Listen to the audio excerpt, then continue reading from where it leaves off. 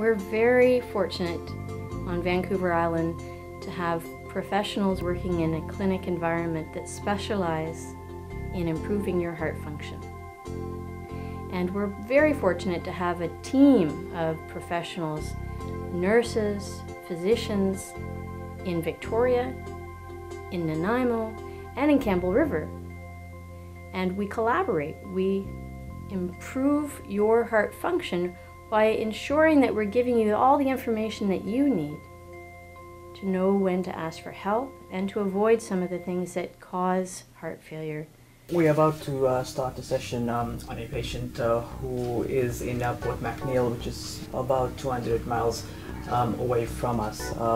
Sometimes these patients do have problems getting down because of the distance as well as adverse weather conditions, so this does make it a lot more convenient for them, saves them the hassle of traveling down such long distances and allows us to interact with them, assess their clinical condition, as well as listen to their heart sounds in a private, confidential way.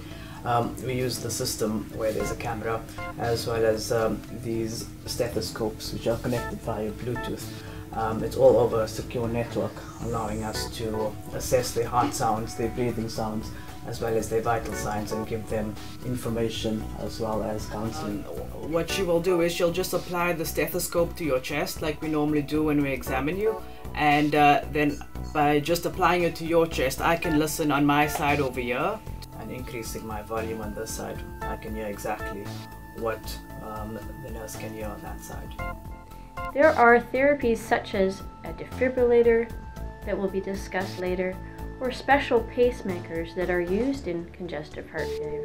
Those special devices are used after you've been on medications for enough time that we can see whether your heart has benefited from those medications alone. And if your heart function hasn't improved, there may be a need to consider a defibrillator or a special pacemaker. There are three types of devices. We've talked about a pacemaker, and that's for slow pulses. There's an ICD for slow and fast chaotic pulses.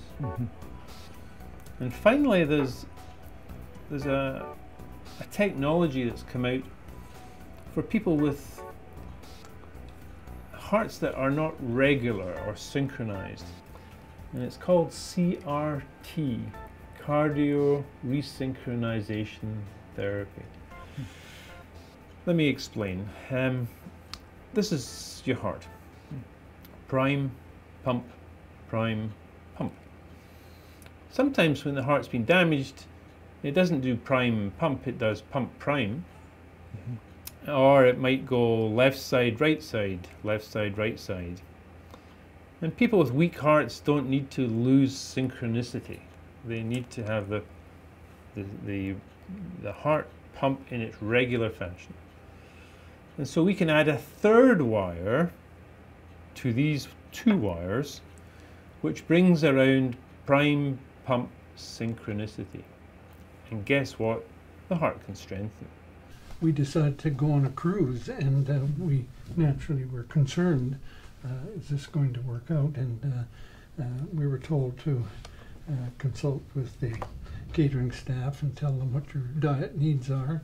And I found that I was really at a great advantage in every way, because first of all, you had to be checked getting on and off the ship. Well, because I had a pacemaker, I was put aside and they treated me royally. And then when I'd go into the dining room, the head chef would come rushing right over. Oh, we've got your menu planned today, and I would get my food first. So and yours was probably better, right? So I felt really that extra spoiled. care. But it's amazing, because wherever you go, as long as you let people know what your problems are, they can help you an awful lot. And I find the only thing is eating out, that there's quite a bit of sodium in food, and you've got to try and avoid that. Family physician is going to be very important, working with the heart function clinic to improve your symptoms of congestive heart failure. But there's other tools now available. The Telehome Monitoring tool is something that is used at your home to help you understand the importance of the daily weight and how that can help you self-manage. They don't have to come into a clinic to get further education. For the families, it's a real security blanket. Also, it's a real time saver. Now they can just spend time with their loved ones, and they don't have to be bringing them back. I was 49 years old when I had my first heart attack, and it was in Burnaby, actually, and we lived in Coquitlam at the time. And I thought I had the flu. The machine's been a blessing because they wouldn't have to go out, and those who are taking care of them know exactly what's happening. It's connected with a home and community care nurse, so that if your blood pressure or your weight is out of range, we think that you might need a little help, the home and community nurse will be alerted. I've just found out, well, through the machine, of course, that I gain overnight. Like I can put 4 pounds on in one night, and I didn't understand how come. So you have zones. They have zones you're in. You're in the green zone, the blue zone, green zone, yellow zone, and red zone. If you get to red zone, you're on your way to hospital. Yellow, you can have a few things in there. The green is a good zone to be in, and a blue, of course. And so you stand on the scale, and then you do your monitoring of oxygen and blood pressure, and your weight is what they're interested in. And then he asks you all sorts of questions after that. I was limited to the amount of water. Dr. Bailey said that I was drinking 6 to 8 glasses of water a day.